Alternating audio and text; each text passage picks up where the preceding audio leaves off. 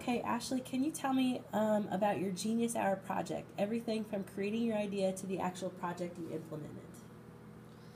Okay, so I started off with wanting to do something about art. I didn't really know what. So we started off with the timeline, which was really not practical in the sense of Genius Hour. Genius Hour is where you do something that you've never done before, and you help the community and you help people learn what you learned, pretty much.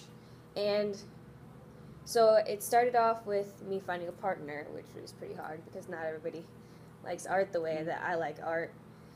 Art is pretty much everything to me. And so then I found Zane, and Zane was chill about it. Like, he liked art, but he could stay focused with it, and I'm, you know, that kind of person. And so we teamed up, and it was like perfect partnership from the beginning, which really helped with the whole thing.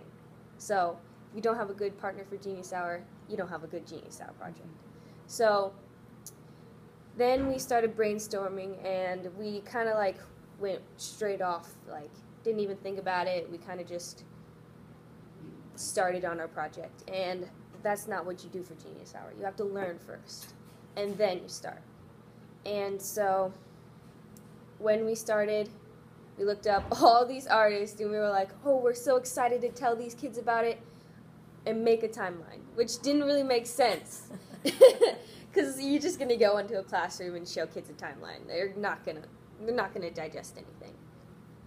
So then Miss Bonner told us about this thing where one of her other art teachers that she knew did this thing where the kids went under the table and they did the Michelangelo thing. And then me and Zane, we kind of like sparked this huge idea because we wanted to do this with kids too. Like, we wanted to do that. So we came up with some more ideas, and we went and talked to our mentor, and we came up with the idea of art night. And pretty much we taught the kids everything about these artists while doing what the artists did, which really they probably won't forget what happened.